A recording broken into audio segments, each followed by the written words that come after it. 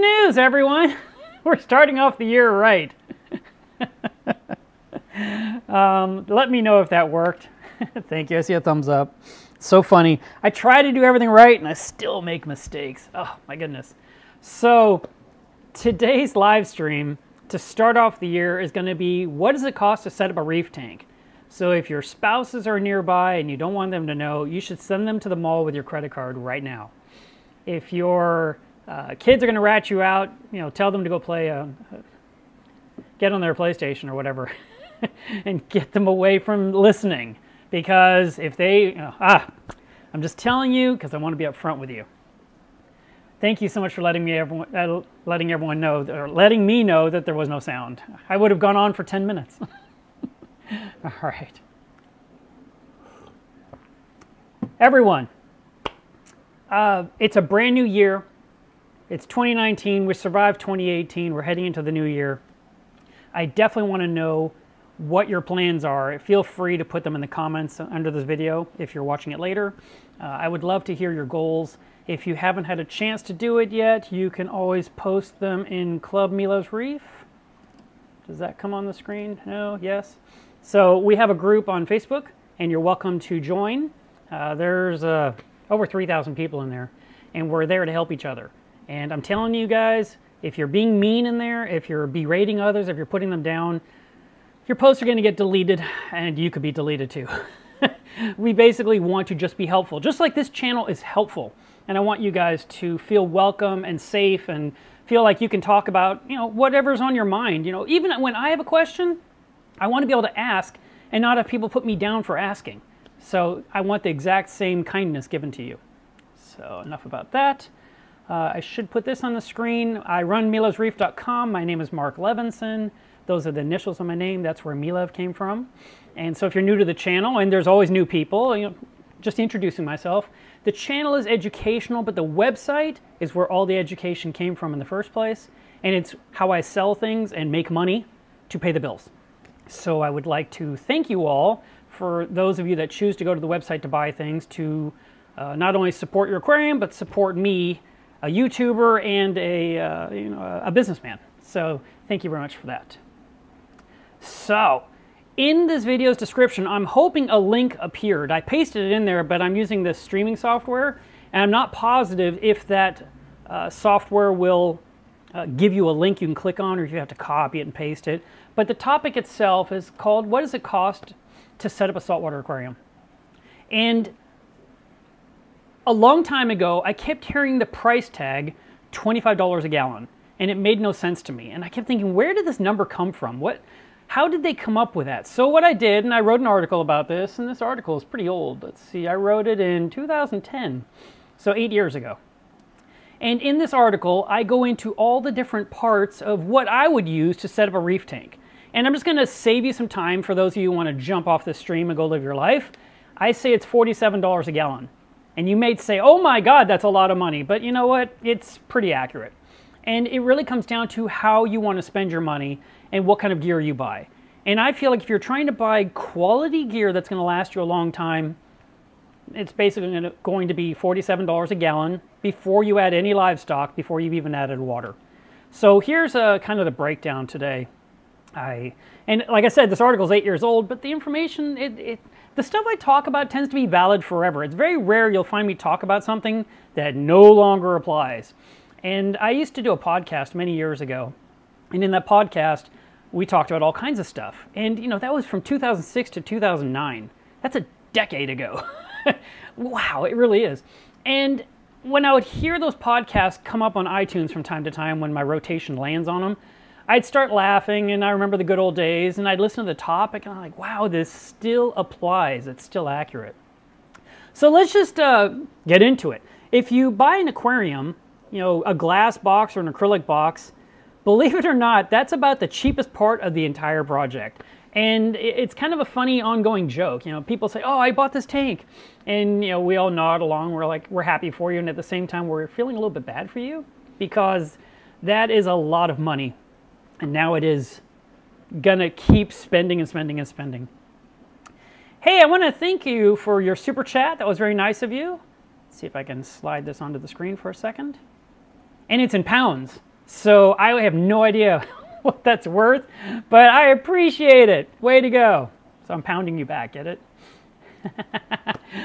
So you got your glass box. Now we got to pick a size that's going to fit your home, that's going to fit in your area. Let's say we're putting one right here behind my desk. I would probably put something that's about the size of a 29-gallon here.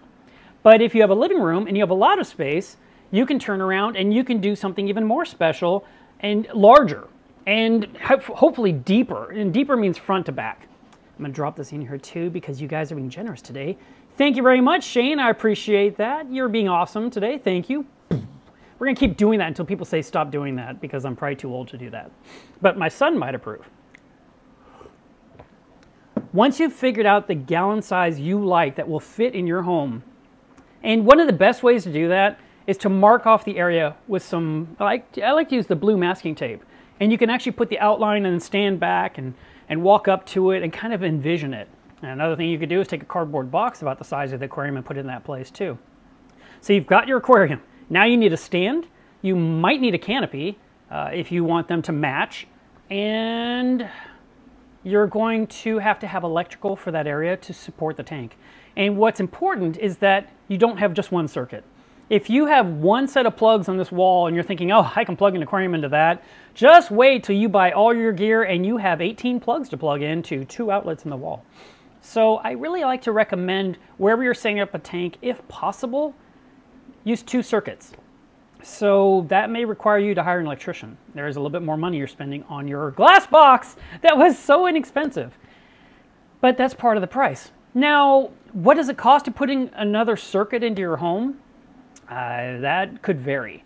And maybe it's something you can do yourself. Or maybe it's someone you know is an electrician will give you a great deal. But I saw a guy driving down his little pickup truck, not far from my house, about a mile away, and I saw his phone number on the back of his truck.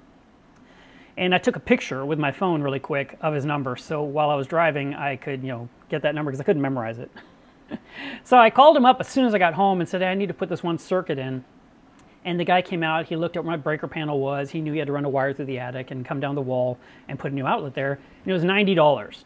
Now maybe I got a heck of a deal, maybe that's the normal price, maybe it'll cost you more or less, I don't know. If you could run the wire yourself from the breaker panel to the spot in the wall and then have the electrician connected to both ends, that'll save you money because he doesn't have to crawl through an attic. But this is just me recommending what I would do to set up a reef tank properly. Everything I'm describing today, I bet you there are people that can do it cheaper and save money. And that is not to put them down at all. I totally get that. I'm all about saving money. Anytime I can save money, I'm a huge fan of that. And it's one of the things I try to attempt to do all the time. But, some people aren't comfortable working with electricity and they don't want anything to do with that. And so I'm recommending you hire someone that is legally endorsed and is going to safely do the job so your house doesn't burn down. So let's not, rule that out. Okay, the next thing we want to do is we've got our stand, our tank, our canopy, which I think a canopy is nice. A lot of you these days are buying rimless aquariums that don't even have a canopy. You like that sleek, clean, modern look, which means you need to have a nice light fixture above it. You can't just rig whatever because it'll be hideous, and you can't hide it in a canopy. So maybe the canopy is a good idea. Now, if you are trying to pick a light fixture, you will find some that cost $100, and you're going to find some that cost $800. So right there is part of that price tag I'm describing at $47 a gallon. And just to bring you up to speed, because you might think, oh, that's whatever. A 100-gallon tank would be $4,700 to set up. Okay, so a 10-gallon tank would be $470 to set up. Can you do it less? Yes, like I mentioned. And the first way, I'm going to jump right into that really quick. The first way to save money is to buy someone's used equipment. So if you're on Craigslist or Facebook Marketplace or, I don't know, some other way of seeing ads and you find things sold half price and you can buy it from someone leaving the hobby, that just cut your 47 in half, right? Maybe even better. You might have acquired all kinds of goodies for the amount of money you're paying. And in that case, that's great, depending on the age and the condition of everything you bought. And some people will take it a step further. They will keep buying used setups left and right from people, And then whatever they don't need, they will then flip that on Craigslist or on Facebook Marketplace, you know, in saltwater groups and forums, trying to sell off things that they'll never use. Like, for example, they might already have a protein skimmer and they bought a used setup with a skimmer they will never need. And so they sell that skimmer to make some money really quick to help pay for a light fixture they want to buy that hangs above the tank. So there is those kind of things to keep in mind as well. But it's a lot of extra work, you know, versus I'm going to go to Amazon, I'm going to buy this, and it's going to be here tomorrow, which is awesome. Now, if you could buy everything you need for your aquarium online, you'll save some money versus buying everything you need at the fish store. But the fish store is there to help you when your tank goes wrong. And I can't undersell that point. That is a really important point. So if you are going to buy everything online, then I'm going to ask you to respectfully not go into the fish store to do all your homework and ask all your questions and then give them no dollars. That's really unfortunate. It's a horrible stigma. And we are hurting our own industry by doing that. So if you want to go in and learn about something, then you should be going in there with a desire that you will probably buy something from them that day as a thank you for the knowledge they gave you.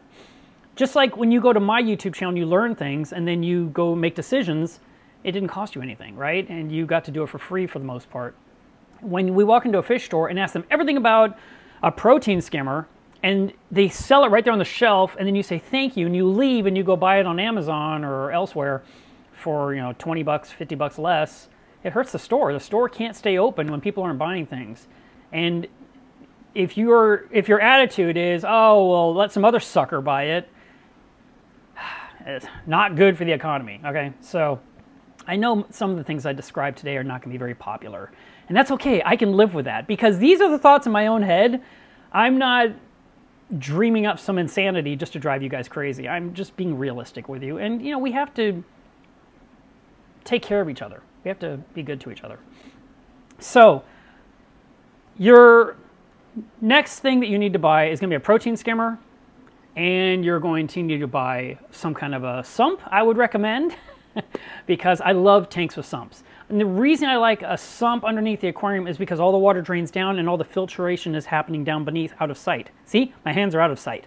And all the magic's happening down there, and yet the display area is beautiful without a lot of equipment in there to obscure it or to interrupt the beauty of the corals and fish. So a sump, I would recommend. I also would recommend to have a refugium zone, which is an area for macroalgae to grow in. So that's another expense. So we've got tank stand, lights, sump, refugium, which could be combined. Protein skimmer. Now you need a return pump. You're going to need 2 heaters, not 1. And I recommend 3 watts per gallon. So if it's a 100-gallon tank, you need 300 watts of heat. And since I want you to have 2 heaters, you get 2 150-watt heaters. So you're going to take your 3 watts per gallon, get the total amount you need, divide it in half, buy 2 heaters that size. And that way, if 1 heater were to stick on, it can't cook your tank. You're going to need all the test kits. So that means alkalinity, calcium, magnesium, phosphate, nitrate. If you're starting a tank from scratch, you need ammonia, nitrite. Those are the test kits you need to buy. You'll need to measure salinity, so you need a refractometer or you need a hydrometer at the very least. You're going to need to know the tank temperature, so you need a thermometer or 2 because you might break one. Fortunately, the thermometers are cheap, like $3 each. But you want to have a few thermometers on hand. You're going to put 1 in the tank, and you're going to put 1 inside your barrel of salt water you're mixing up for a water change. And to make water, you need an RODI system. And what else are you going to need? You're going to need power strips of some kind to plug these 18 plugs into. So you want to find something that's safe, something that can trip in the event of a surge. I'd lean toward getting something with a battery backup in it for the absolute essentials, which might be just your return pump. So that way the power keeps going on. I mean, the flow keeps happening in the tank while the power is out temporarily. You know, it can hold you over for a few minutes or a couple of hours if you're lucky, depending on the size of the return pump and how much power it draws. And of course, you're going to need PVC plumbing, which that's another funny thing. We go in thinking, oh, I just need a little bit of pipe and a couple of fittings, and you walk out and it's $64. You're like, the pipe was $2, and it's 10 feet long, but all those little fittings, they're like $1 a piece, and you end up needing like 97 little pieces, and you're puzzling it all together. And if you've never worked with plumbing before, you're going to need the tools to cut the PVC pipe. You're going to need the glue and the solvent. You're going to need a tape measure. I'm trying to see what else is on my list of things that you would need. I definitely like a pH meter versus a pH test kit. I can't stand pH test kits. They're horrible. So you want a meter. And the one I really like is the American Pinpoint. And that is one where you put in a 9-volt battery, and you put the probe in the water, and it tells you on the display 8.123, or I'm sorry, 8.12, or 8.23, or 8.3. I keep saying all the extra points, 8.4. But it's nice to know exactly what the pH is the moment you look. And pH changes throughout the day and the night. And so having a meter where you can measure it any time, day or night, you can track those trends. And if you want to go a step further, you buy a controller like the Apex. And the Apex EL is $500. The Apex 2016, which is the full version, is $800. But then you've got a bunch of places to plug things in. You've got several probes to measure water parameters. You've got the ability to turn things on and off with your phone or your computer. You have the ability to get text and notifications when things go wrong. And you can program it to disable certain things based on certain parameters. For example, on my tank, if my tank were to get too warm, my Apex will turn off the lighting to stop adding heat because I run metal halides. If you have a problem and the tank gets too cold, it can send you a text and say it's too cold. If you want a feed timer, or if you want to have a simplified method of water changes, you can basically code that programming in the Apex to turn things off temporarily and then resume them automatically so you don't forget to turn them back on yourself. So there's that. Now, those are the basics. And then the other things that I feel are important to have, and some of these I don't even own, but they're still important to have, especially for someone newer to the hobby or someone that is not able to stay with their tank on a regular basis. You know, they're traveling a lot, and so it really has to be on autopilot. You may decide you need a chiller for your tank to keep the tank temperature right and keep it from getting overheated. You may want to get a quarantine tank, which means room for another aquarium in your home to put the brand new fish in that you bought and let them stay in there for 3 weeks for observation, feeding, and to maybe medicate if there's a problem. And if they have to be medicated, basically they come out of the quarantine and they go into the hospital tanks. Now I've got you to get 3 tanks instead of just 1. But the first time you put a sick fish in your tank and all your fish get sick and all your fish die, or most of them die, you will start thinking quarantining and hospital tanks don't sound like such a bad idea after all. I also like the calcium reactor, but you may decide, no, I'm not going that crazy, Mark. I just want to mix my own products. I want to mix up alkaline and calcium, or I'm going to buy it in liquid form and I'll pour it in by hand. And then after a while, you're just like, okay, I'm tired of pouring this in by hand. I want a dosing pump. And so you buy yourself a really fancy dosing pump, and that's another $300, $400, $500.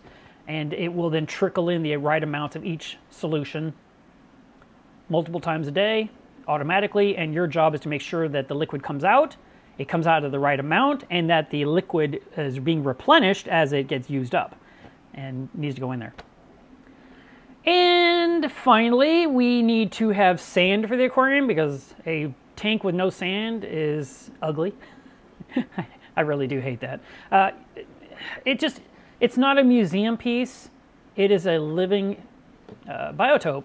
And when I go diving and I'm in the ocean, I see rock and sand. I don't see a glass bottom. So I just can't recommend a bare bottom tank. I love a tank with sand. We need rock in the tank. That's going to cost money too, right? And then you're going to need salt to mix your salt water, and you've got to buy bags or buckets or bigger of salt to mix up. You'll need a circulation pump to mix the salt water. You'll need the barrel itself to mix the salt water in, and we're going to need pumps and hose. Well, that circulation pump can be used with some hose to pump from the barrel into your aquarium during a water change. You also need to drain water out of your aquarium, so you're going to need some equipment for that. And then I would like to see you have some kind of a reactor or two, and one would be for carbon.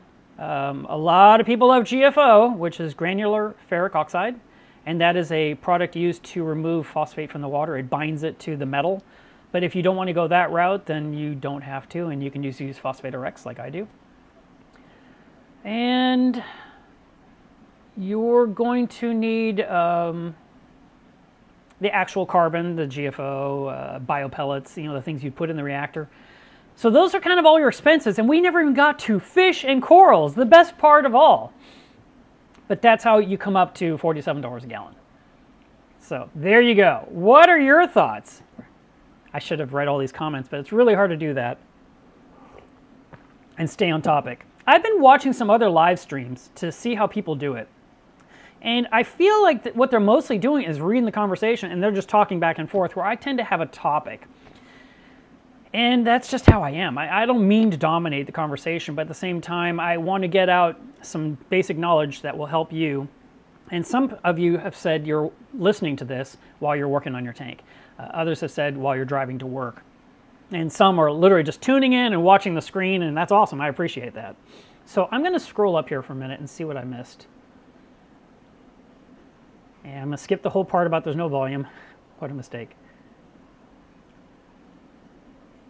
Okay, there's a lot of no sound. That's so hilarious.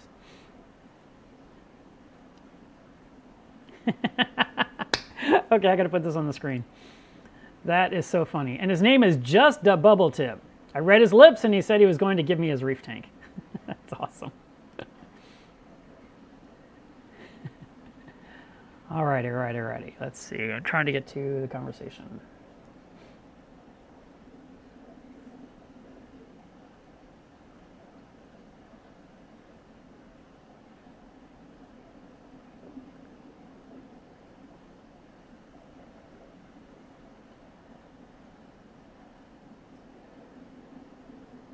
Okay, here we go.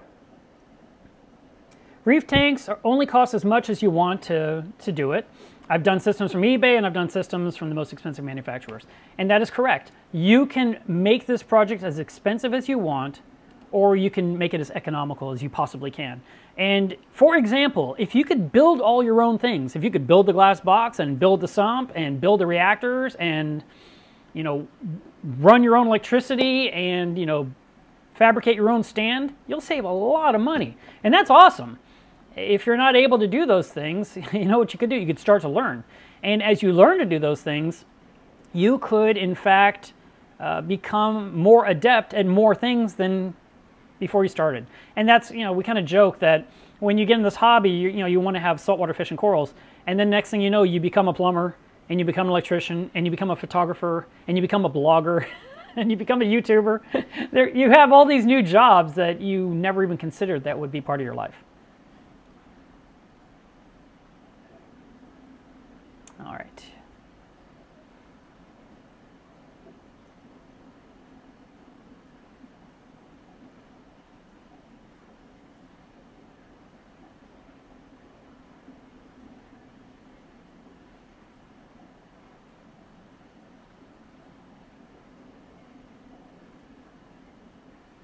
While I'm scrolling through here and trying to read your comments, I do want to mention that I've already cleaned both of my protein skimmers today, and I've got all my test kits out, so I'm ready for water test Saturday. So, all last year, I asked you guys every Saturday to please test your water today and, find out your parameters, make adjustments, post those parameters to help others. This year, I want you to test your water and clean your skimmer. It's going to be a new task for the year. And then who knows, next year I might ask you to do something crazy on top of those two things. But cleaning your protein skimmer out is really important, because if you do not clean it and you say, I'll get to it later, invariably it overflows and puts all that crap back into the water.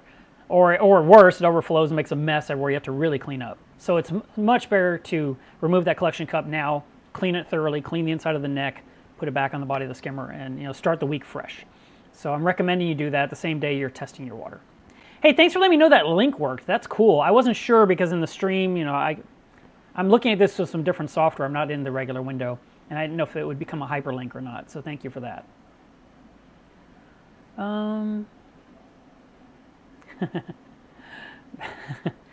Okay, Dan Mo, you made me laugh here. I'm closer to $220 per gallon on my 90.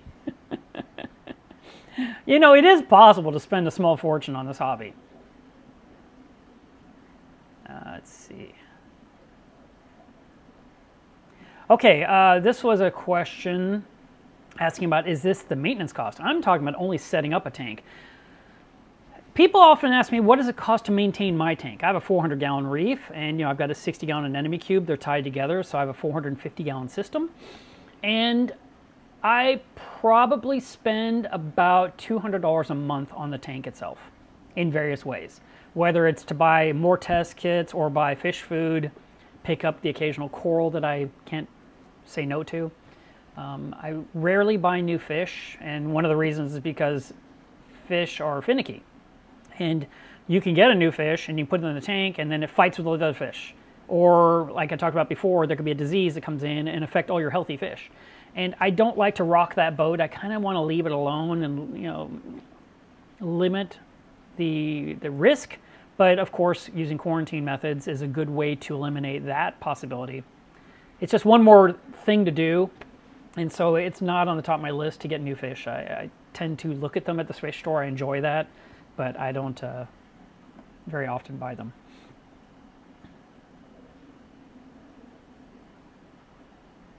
Okay, Matt says here he does a lot of DIY, which is what I was talking about before. And his 125-gallon hasn't cost him close to that.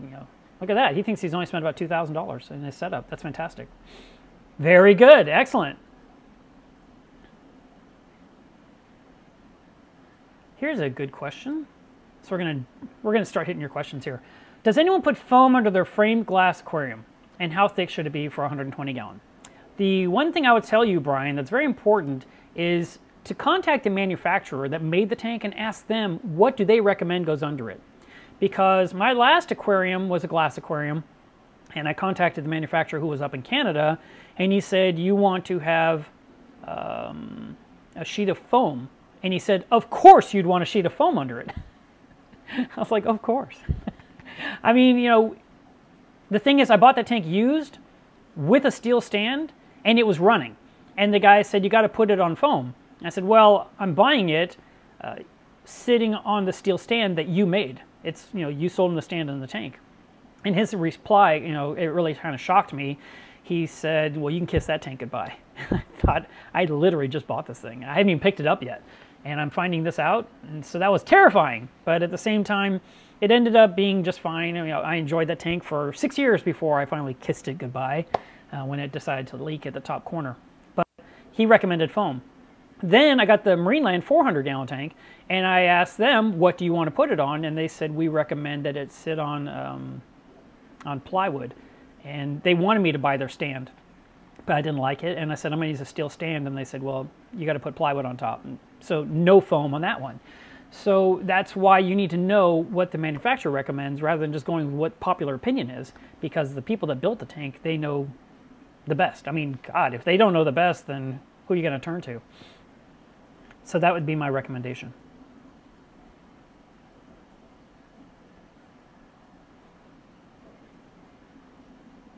Oh, hello, Belgium.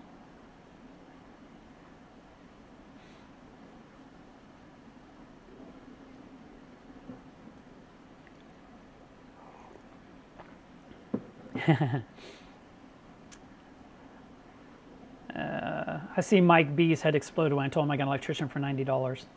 He was an older man. Maybe he didn't need the money. Super nice guy, though. This right here is a question I can't really answer because it comes totally down to what you want to buy. Now, I want to mention this, because, when it comes to livestock is what I'm talking about. If you say, well, I want, a peppermint angel, which, first of all, you can't get very easily, it's $10,000 for that one fish. Or you might say, I want these crazy high-end corals, where someone else would say, oh, I'm happy with zinnia and mushrooms, which cost $5 or $10 a frag. So it's really hard to give you an estimate on what it would cost with livestock per gallon. based on what's inside the aquarium. But I wanted to, I had a thought, lost it. Anyway, my predictions here are going to be more based on the equipment that would last longevity-wise. That would be long term. Okay, let's talk about this one. Microbubbles. Can we talk about that? If you take, you say it's in your main display or it's in your display tank. You didn't tell me if you have a sump or anything underneath, but let's pretend you do. If you have a sump under your tank and you take a flashlight and you shine it down inside the return zone where the return pump is to push water back up, if you see bubbles in there, you're going to see bubbles in the display tank. You want the return zone to be bubble free. And there's a few methods. One of the first things people usually tell you is use a filter sock to catch the water pouring in and stop all the bubbles right in their track. That way, as it works its way through the zones, it's bubble free for the return pump to send it back up. But you also may discover that your protein skimmer is releasing tiny bubbles into the water, and those bubbles are getting into the return zone and sending up to the tank. It could be there's a leak in your plumbing where the water is going up and into the tank, and somewhere in there's a break in the plumbing to where it's sucking in air and blowing bubbles out. It could even be the lock line, which is the black connection, kind of looks like a bumpy caterpillar. And lock line should be fully submerged, and when part of the knuckles are above water, they can venturi in some air bubbles. So you want to find the source. If you see no bubbles inside the return zone, then it's going to either be in the return pump itself cavitating, or it's going to be somewhere in the line coming up, or it could even be where the water is going into the tank. Somewhere in that connection, you've got a hole that needs to be filled. And once you solve that problem, you may solve your microbubble problem.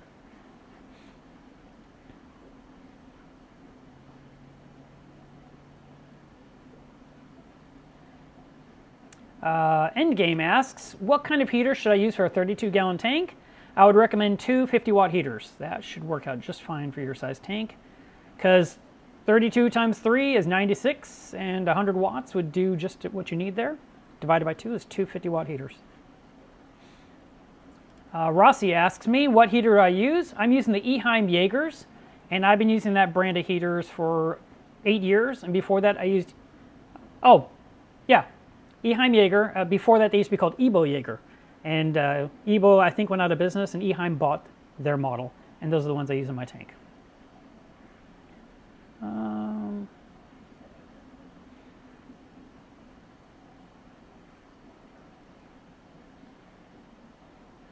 Okay, here you go. That's a good point.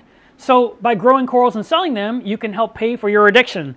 And that is true. Once your tank is running, you can start selling off some corals, and by doing so, earn extra money to buy more things you need, which is test kits and salt and RO filters and fish food and possibly more corals. So that is something nice once the tank is set up. And Neil just did the math on his own system, and he said his 120 gallon came up to $42 a gallon. So I'm not too far off in my own math that I did a while back. And it all comes down to choices, because I'm using metal halides, I'm using big pendants, and I'm using the same pendants for 10 years. In other words, the reflector, I don't have to replace it. I've been using the same one forever. And the only things I replace now are bulbs and ballasts based on mood. Bulbs, typically I replace a bulb when it doesn't turn on.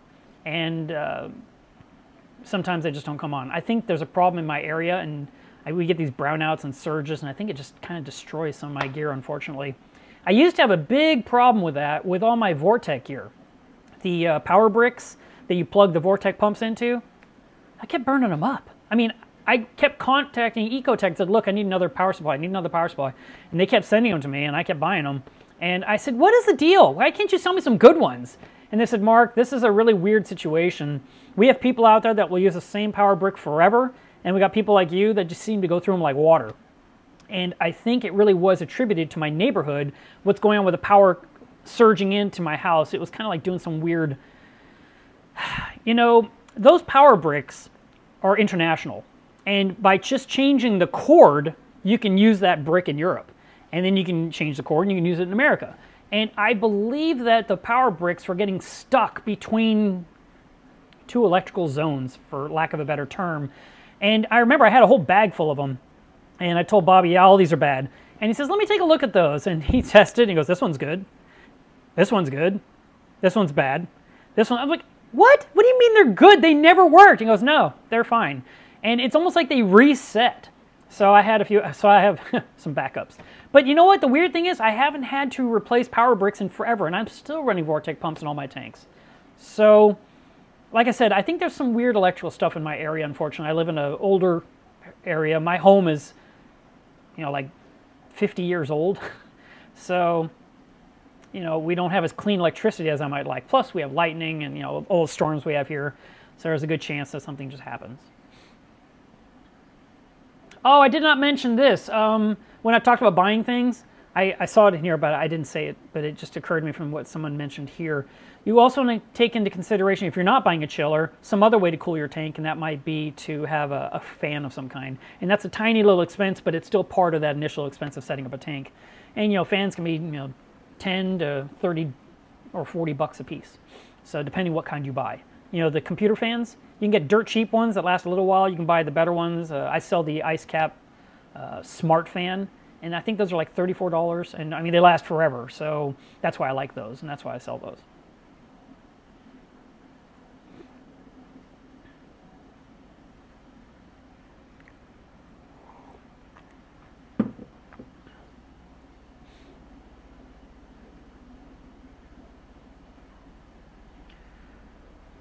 Okay, this is a valid concern. The problem with local fish stores in San Francisco is the extent of pumps that they have are Rio pumps, and the high-end skimmers they sold to Core Life Super Skimmers, so I'm not going to buy their equipment. Fair enough, but you know what? If you cannot buy what you want at that store, I totally get that, and I think that you're 100% right, and I wouldn't even consider it. Like if I go into a store and I've never liked Rio pumps. I used them in the beginning because they came with my tank, but the Rio 2100 and the 2500 were known tank killers. They literally would explode and leak this black stuff into the water, and it would just kill everything. And I did not trust them in my system, so I only used them to mix salt water. And I had one explode in my saltwater barrel. Just cooked it. All the water, there was this black stuff on the surface. It smelled like fireworks. And matter of fact, the explosion sound, pretty impressive. So I don't recommend that brand, and if that was in my fish store, I wouldn't buy it either. But I would not go into a store selling the Reef Octo Skimmer, ask for a demonstration, ask how to build it, ask all this stuff, and then go buy it somewhere else. That would be wrong. Okay, that's my point. That's what I was trying to get to before. But, there's other things you can always buy. And when I travel, I tend to go into fish stores because I get taken there, and while I'm there, I buy something. Even though I'm traveling. So I'll buy another test kit, or I'll buy, I bought a cleaning magnet at one store. Just a little something to help the economy. Just keep them going so that they're there when you need them, because I stopped by. And my few dollars helped a little bit too. So that doesn't mean you can't just go buy things online. You definitely can. I'm an online business myself. So there's a dichotomy right there that, I'm trying to overcome. But at the same time, I totally understand the value of being able to drive down the street, walk into a store, talk to them about your problems, have them test your water, and buy some things I want today and not wait for it to arrive later.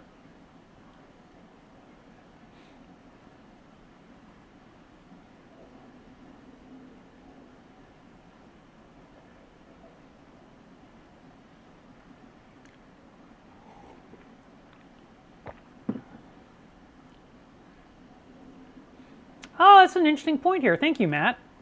He was saying that if you're buying someone's used setup, then ask them what part of equipment they didn't like, so you can decide what's the first thing you're going to upgrade. I like that. That's great. Why are you leaving the hobby? What did you not like about this gear? Perfect. Thank you. Let's see. Well, that would be really cool, to be able to run your entire tank off solar power.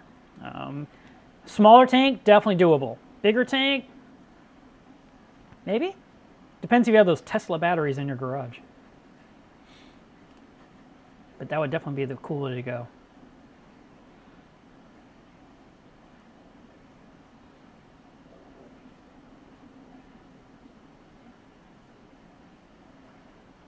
All right, I'm scrolling. There's a lot of chat here, guys. You guys have been really talking a lot. While we're killing time, I'm going to show you guys something that I bought for myself for Christmas, New Year's, end of the year, whatever you want to call it. It's in here somewhere.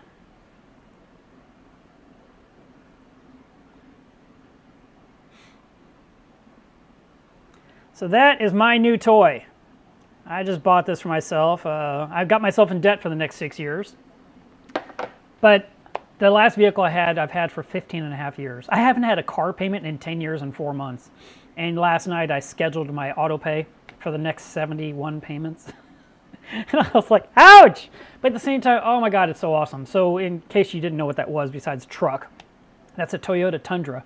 And I saw an ad for it about 3 weeks ago. And I said to myself, that's what I want. And so I set everything into motion to make that happen. And by the end of the year, I bought it. So that is my new vehicle to drive around in and to go bring your packages to FedEx and to get packing materials and, you know, Home Depot runs and all the things I do. I'm doing it in that now. So I still need to sell my old vehicle. I kept it because the trade-in value was ridiculous. So I will sell that to a human being because my car ran. My last vehicle is a Ford Explorer, and I had it, like I said, all those years, and it's just now coming up on 148,000 miles. So it's not worn out, and you guys know me, I take care of everything. So I maintained everything on it. Anything that had to be repaired or replaced or maintained, I did. And I used my friend Bobby for a lot of that. I'd spend a lot of times at his house as we ripped apart axles and put in new bearings and lowers and uppers and stuff I don't even understand. But the car's running fine, but at some point it's going to stop. And I said, okay, I'm going to move into a new vehicle. I've been in this one forever. So that was my new present to myself. And it's hard to even call it a present when you got to pay so much money for so long. But I decided I needed to do that. And funny thing, I didn't know this. I have good credit, but because I hadn't had a car payment in forever, they looked at me as a risk at first. The computer automatically turned me down. And then when a human being looked at everything, I said, oh no, you're absolutely good to go. And so I was approved. So that was nice. My friend AJ, he was very kind to help me through that whole process because I hate buying cars. And he made it as painless as possible. He answered all my questions, and he did a lot of the logistics from the back end. So when I actually went to the dealership, I just signed a bunch of papers and left that night with my brand new truck. So that was pretty awesome. Yes, Saltwater Newbie, I did mention RODI, and having an RODI system is very important for a brand new tank. So when you're setting up your new system, the core of your aquarium is water. I mean, aquarium. So you got to have good pure water to start with. And if you start off with tap water, you're going to start off with hair algae and other issues. So better to just start with good clean water from the very beginning. What are my thoughts on a UV sterilizer for a reef tank? Honestly, I've never used one on any of my tanks ever. And the place that they seem to be the most beneficial is on quarantine tanks. So if you set up a quarantine tank and you put a UV sterilizer on that, it could work. But to have it on the reef tank itself to kill anything that crosses that light, good bacteria, bad bacteria, it doesn't care. Whatever's going through, it kills it. There are reasons to have it. I know some people swear by it for removing spores of algae, for example. And that is a viable argument. But I've been in this hobby 20 years. None of my tanks have ever had UV, ever. But I'm setting up well, I've been to big tank setups. And with those, they almost always have UV. And I think that's just because their system is so huge, 200,000 gallons, 500,000 gallons, these massive systems, they throw everything at ozone, UV, they do liquid carbon dosing. I mean, there's all kinds of stuff they do to keep everything just right to avoid issues. So, but I don't really see the need, and I've seen people do it. I can tell you this, it's one more thing you got to buy, and it's one more thing you have to maintain, and it's one more thing that can break. So other than that, it's not detrimental. It's not going to kill your reef. It's not going to be bad, but I haven't seen the need for it. I don't know if that answered your question adequately or enough. Rossi, I don't know the answer to that question because, like I was saying before, it really comes down to the fish and corals you want to buy. And if you just, let's consider it this way. If your average frag is $40, that seems like a nice price, right? I know frags can be 80, 90, more, you know. But let's just say the average frag was $40 and you needed 10 frags for your tank. That's $400. If you wanted 20 frags for your tank, that's $800. And that's with my average $40 each price. If you are buying frags online, like Reef Pets, I think he runs a successful eBay business, and people bid for their frags. You know, and I don't even understand it. I've never done it. You know, I see it as I'm scrolling, but I don't really pay attention to it. And some people say, "Oh, I got this for $5 or $10 because no one bid," but there's others that are spending, you know, $100 or more on a frag. So you take the entire price of the kit. But let's just say you ordered a frag pack for $250 and you got 6 corals delivered with free shipping. So you are looking at $250 you spent for 6 frags. And your tank might hold 40 frags. So there's that. And then fish. Depending what kind of fish you want. You might say, I want a yellow tang, and that could be $70 or $80. You might say, I want a gem tang, that's $1,000. You could say, I want a purple tang, it's $170. You could say, I want a clownfish, but I want this specific clownfish, and those are $100 each. My first 2 clownfish I bought were called true perculas, and I bet most of you don't even know what that is, because everyone has ocellaris these days. But true percula was an orange clownfish with a white stripe in the middle, with a black line on each side. And beautiful, beautiful animal. I bought a pair. I think I paid like $56 for both. And I had them together for 12 and a half years. And then for no reason whatsoever, the female died, which made me really upset because she was my first fish I bought. And her mate became a female, you know, because the female was gone. But the true percula was gorgeous back then, and that was my favorite. Another popular fish people love are flame angels, and those sell for about $56.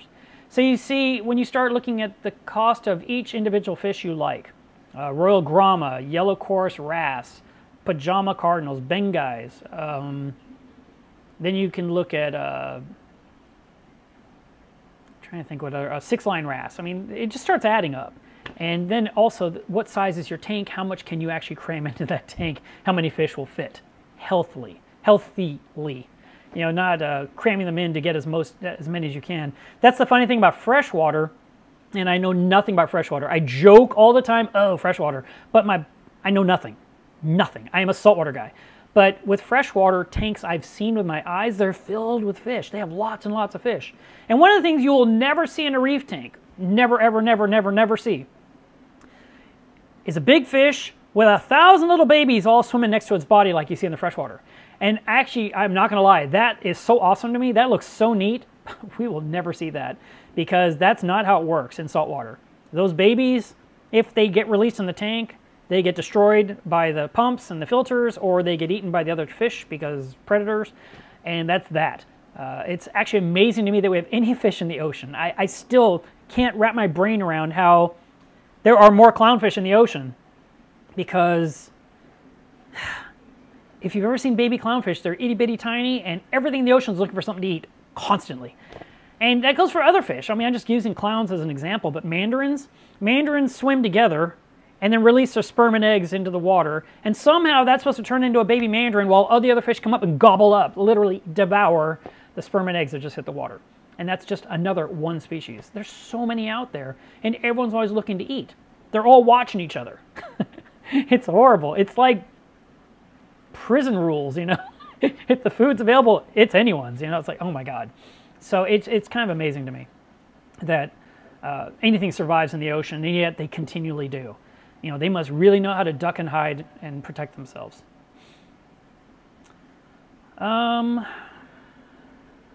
Let's see. I can't ignore that. I'll be right back. Let me go check something.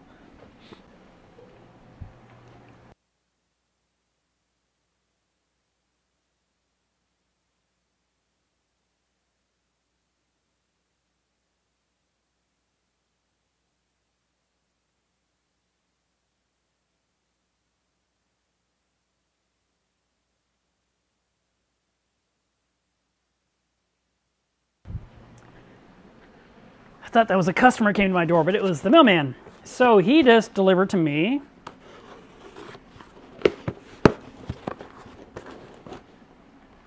something from VCA. Last week, you guys saw me talk and replace the flow accelerators in my tank with the RFG nozzles, which is the random flow generator. So Antonio said, hey Mark, put them on your website. So he sent me a couple of each. So I'm going to add those to my website. And then if one of you or some of you want to buy a few, I have them here on my website, which is kind of neat. He sells them directly. He just made an offer. He says I could sell them too. So if you are interested and that's something you want to do, you are welcome to do so. Those nozzles are working out really, really well so far. It's been a week. What could go wrong, right? There's no moving parts. But the one thing I've observed is that the anemone that's usually way up high is like pulled way down into the rockwork, which is fine with me. That's great. But it's now exposed all the dead skeleton of, you know, remember I put my anemone inside a cage of death so that way it won't go anywhere. And so now I see a lot of the cage, you know, the dead skeletons. So that is that.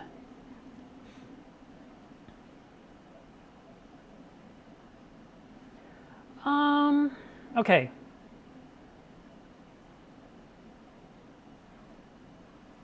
Here's another good piece of advice that the Reef and Rican said.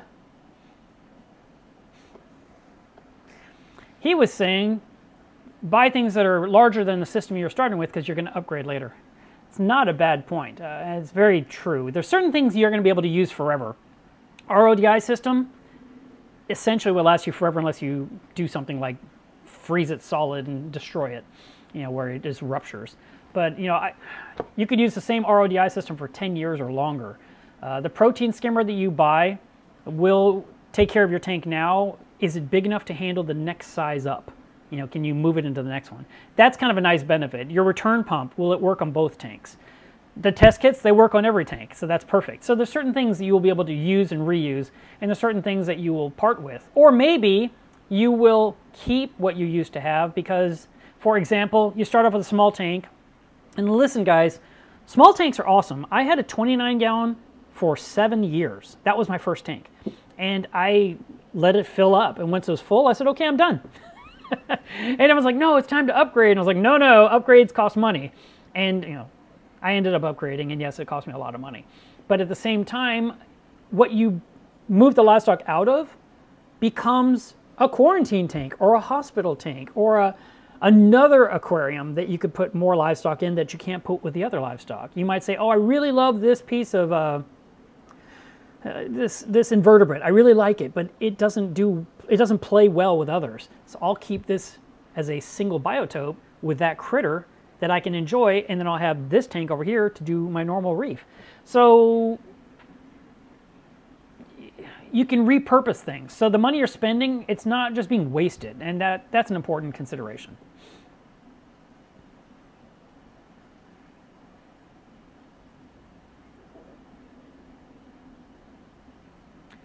Something I mentioned a while back was that if you are really wanting a reef tank and you can't afford it, or it's just too much right now, or you're not set up for a big tank, even though that's what you really dream of, set up a small one. I did a whole live stream about that, so if you can go back to last year and find that, because having a small tank that'll make you happy right now is pretty awesome, and it kind of helps take the edge off when you're really frustrated that you don't have your big dream tank that you want. So, you know, at the very least, set up something small and enjoyable that you can, you know, you can play with and tinker with on a daily basis, and that'll really help. And then I was asked, where do you buy your plumbing and acrylic supplies? Some plumbing is Home Depot.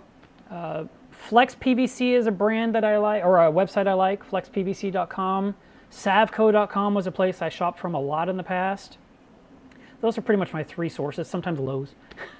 It depends on what it is I'm looking for. The acrylic supplies are all going to come from my acrylic supplier. So I operate out of, you know, there's so many here in the Fort Worth, Dallas area. So I have a couple of accounts here because, you know, I work with acrylic all day long, and I'm building things for customers constantly. Brian says credit card debt is real, and that is true. You could literally get yourself in debt with credit cards. Try to be careful with those. I like to look at credit cards as emergency money rather than fish tank money.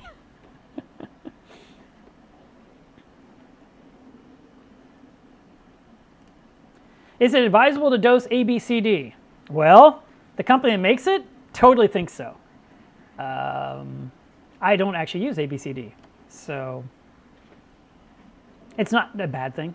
It's just it's a series of elements that they're doing. I use Prodibio, so it's just a different flavor, right?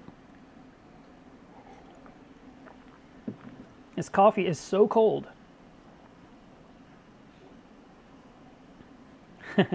Martin Cho says that this hobby is more expensive than a drug habit, and it's equally addictive.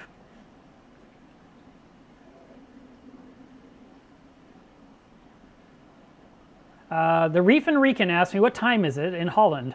Actually, he might have asked someone that's in here. I don't know.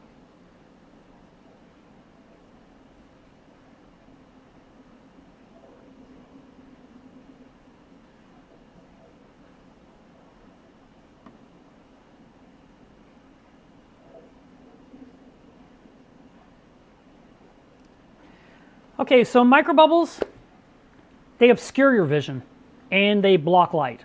So that is the downside.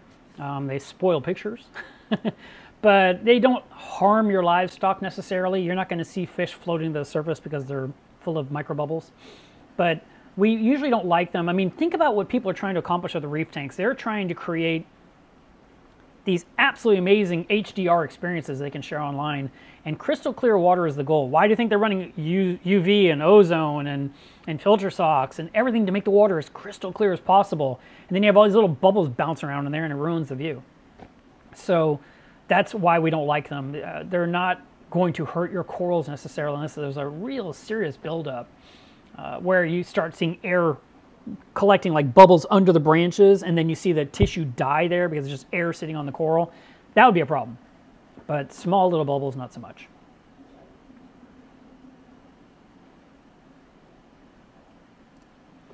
Gary, welcome to our obsessed hobby. We love saltwater. So if you're looking to set up a 30 or 40 gallon aquarium, your choices are going to be varied. I mean, really, it's really hard to answer that question because you're asking, you know, I don't know what your budget is. You're saying, how can I set a budget for you? I can't dictate what you're going to buy or what you even prefer. You might say, I love green star polyps. I love mushrooms. I love this. It's going to be very inexpensive for you. But if you say, oh, I want SPS and I want clams and I want... But I mean, I saw your question. You said, you know, fish start off and then corals later. You're going to want to set up a tank that can support a reef. So you're going to set up a tank with proper lighting that corals can thrive on. And you're going to need to maintain water parameters for a reef rather than water parameters for fish. A fish-only system can have lower salinity. They care less about alkalinity and calcium. So a fish-only system is actually simpler to run.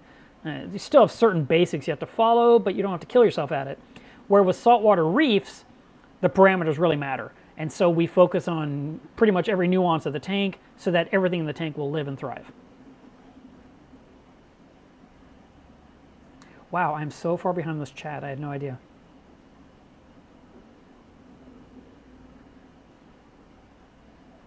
ATF in the house, welcome. He says that he's looking at $80 a gallon. So it's his and that's not unreasonable. That is actually doable. And you know, if you buy an ELO setup, the full setup, you're looking around $79 a gallon, I believe it was, and I did the math, or 75 or some high number like that. Hi, Andrea. Let's see.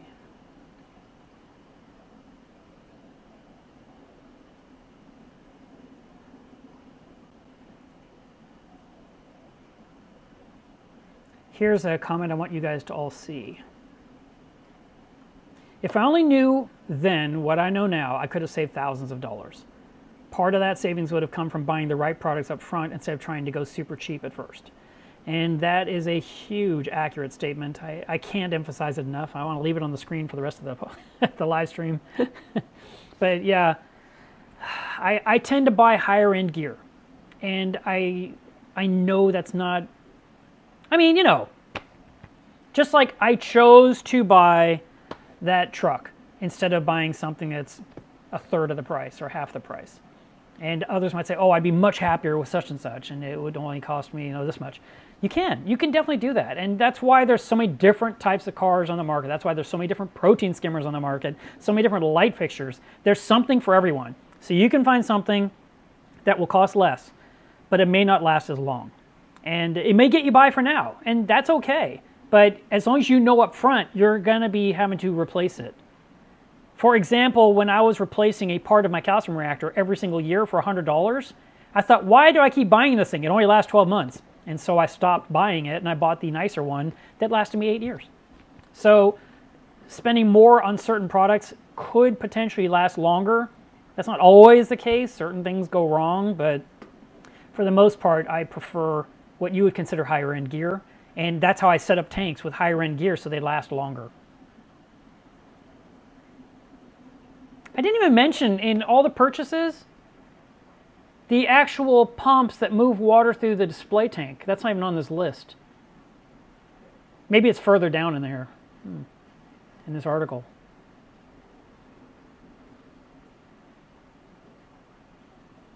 Yeah, there's the lighting. There's the equipment in the sump. The other thing that I didn't mention price-wise would be like gyro pumps, Vortec pumps, Nero 5 pumps, Jabo, all those different ones you put in there for creating flow in the tank. Or maybe you want to do a closed loop, which is where you have water go out and into a pump and back into the tank to create a circle of water at all times. Though that's another expensive part of the initial setup. I think that's the only thing I forgot. Oops. Should have said that 30 minutes ago.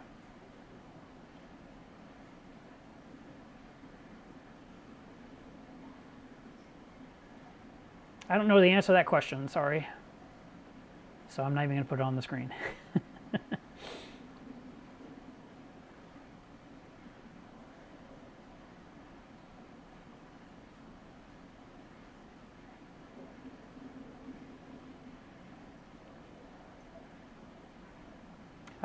Okay, guys, we have come up on an hour. I feel like I missed so much.